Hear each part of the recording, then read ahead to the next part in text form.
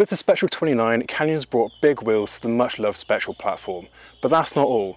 This bike also gets an updated, more progressive geometry and a handful of neat features to make the mechanic's life that bit easier. Hi, I'm Liam from off.road.cc and this is a review of the Canyon Spectral 29 CF8. But as always, before we get on with the review, don't forget to like and subscribe. So the Spectral 29 comes in 4 different models, and that includes 2 builds with RockShox suspension and 2 with Fox. The ones with RockShox get 150mm travel at both ends, and that follows the all-rounder build. And then there's the Shred build, which gets the Fox suspension with 160mm travel up front, with slacker geometry, fat extensions, and a piggyback shock. So the Spectral 29 CF8 that we've got here is one of those Shred models, and it will set you back £4,359. Here's what you'll get for the money. So kicking off with the bike's frame, it's full carbon and it's very tidy thanks to Canyon's clever cable routing, which goes in through the head tube and out through a chainstay. That means there's no excess cable around the bottom bracket flapping around, free for potential damage. Then this bike is sorted with replaceable threaded inserts at the pivot points. So that means if you mangle one of them, all you'll have to do is replace an insert rather than the whole bike frame.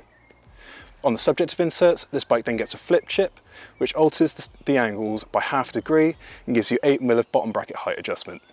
For the sake of this test, I kept it in the low setting. Other cool bits on the frame is that there's a threaded bottom bracket, bottle cage bosses in the front triangle, and there's a boss underneath the top tube for accessories. There's also a chain guide and a smart toolless rear axle. Moving on to the spec, this bike comes well and truly sorted from Fox. Handling the front 160mm suspension is a Fox 36 Performance Elite with a top-end Grip 2 damper. Handling the rear 150mm is a Fox DPX2 Performance Elite with the Evol air can. The Fox 36 Performance Elite is a mighty impressive fork. Its small bump sensitivity is truly excellent and it's nice and supportive as it reaches its mid-stroke. Then thanks to the Grip 2 damper, it's got all of the adjustment you'd ever want, with low and high speed compression adjustment and high and low speed rebound adjustment. Though I have found it to be a little bit noisy than Fox's previous offerings, but I reckon that adds to the experience. You've got the sound of your tyres ripping up the ground, the sound of your suspension working its way through the bumps, and you've got the sound of that free hub buzzing away. At the rear, this bike gets Canyon's triple phase suspension kinematic, and that was first found on the Sender downhill rig. When setting up the suspension, I found that I had to put quite a lot more pressure into the shock than I usually would, so if you're a heavy rider, this is something you might have to bear in mind. But once it was set up, the triple phase kinematic really came clear. Just sat on the bike, you can feel how soft it is around the sag point. If you put a bit more effort into the saddle, it really ramps up in its mid-stroke. All of that translates into a super supportive rear end, and that's especially noticeable in the corners because this bike just doesn't wallow. Then it takes a special effort to reach bottom out, and when you do, it's very rarely harsh. As for the drivetrain, this bike gets Shimano's XT group set with crisp 12-speed shifting and 4-pot brake calipers at either end. Those brakes get a toolless reach adjustment, a free stroke adjustment, and this bike has finned brake pads to keep things extra cool. Thanks to those 4-pot calipers, the XT brakes offer more than enough braking power, and that's incredibly comforting, especially considering the speeds that this bike encourages. The Spectral 29 CF8 rolls on a pair of DT Swiss XM 1700 wheels, and they're wrapped with Maxxis rubber in the form of a Minion DHF at the front and a DHR2 at the rear. They come in 2.4-inch widths with EXO casings. It's so far so good with these rims. They're reasonably light at 1,848 grams, and they've remained perfectly true even after months of serious riding. The Maxxis tyre combo that you'll find on this bike is one that you'll find on loads of bikes out there, and that's for very good reason. They provide dependable grip over a range of conditions, only really getting squirrely when it's really wet. However, I did find the DHR2 at the rear to be a little bit lock-up happy when it was seriously dry. And it's not the best rolling tyre out there, but it's definitely not terrible. Then finishing off the cockpit, it comes from Canyon with a 180mm G5 bar paired with a 40mm G5 stem. Then there's the Canyon Iridium dropper post with a 150mm drop on this medium frame. There's nothing to complain about with the CF8 spec, though I did find the dropper post lacking in quality a little bit when compared to the rest of the components on this bike. Don't get me wrong, it's a perfectly reliable dropper post and it's commonplace to find an own brand post on bikes of this price, but it's just not quite sophisticated as more expensive posts.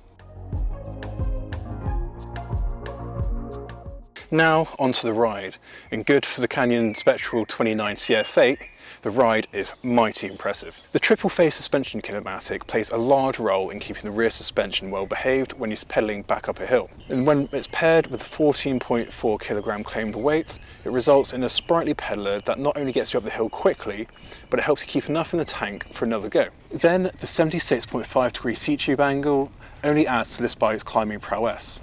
It places rider weight at an efficient and a comfortable place over the pedals without feeling too fast forwards on the bike. And that means that when you're faced with uphill tech, your weight is nicely balanced, making life much easier. However, the slack 64.5 degree head tube angle does introduce a bit of wobble when you're climbing, but that's nothing that a bit of time with the bike won't fix. But pointing the bike downhill in that head angle makes a lot more sense. It pushes the front wheel further in front of you, which inspires tons of confidence. It also helps the bike lean into corners, and it's super stable as you rail yourself around. The combination of the head tube angle, the low bottom bracket and the 1222mm wheelbase has got me hitting corners with so much more speed and confidence. So much so that I don't feel the need to dab the brakes on certain corners where I would on other bikes. While the Spectral 29's 460mm reach is a little bit shorter than what I'm used to, the slack head angle definitely makes up for it. It puts the front wheel at a good place in front of you that adds loads of support on the steeps. On the steeps is where you'll also find the support of the fork really helpful. The front end is always very propped up. So there's an awful lot to like about this bike's geometry, but I did find one very small niggle, and that is that the head tube is just a little bit too tall. This means that I wasn't able to weight the front end in the corners as I'd usually like to, but with the rest of the bike being so well put together, it's a very nice and happy compromise. But if you're like me and you like to size up, that head tube becomes more of a problem, because on a large frame it's 10mm taller. That means you'll have more difficulty weighting the front properly. With that out of the way, let's get back to the good stuff. And the triple phase suspension kinematic really comes to life on the downhills. Because it's so progressive, the Spectral 29 is quite a lively ride, but can also cope rather well with big hits.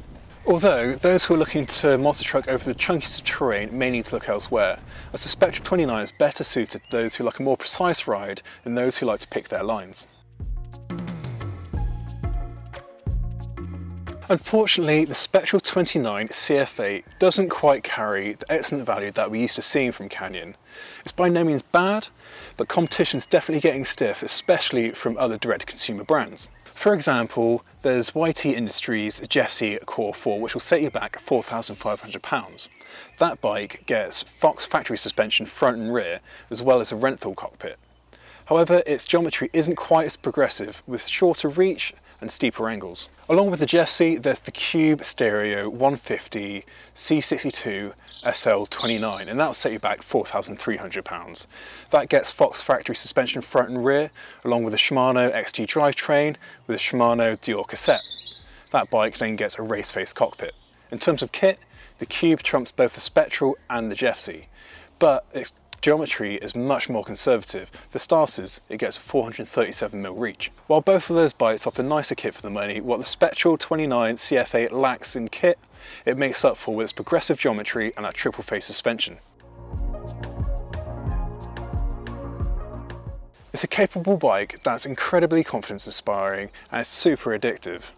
Its performance downhill is very flattering, and the solid pedalling platform eggs you on to go back up the hill for one more exhilarating run back down.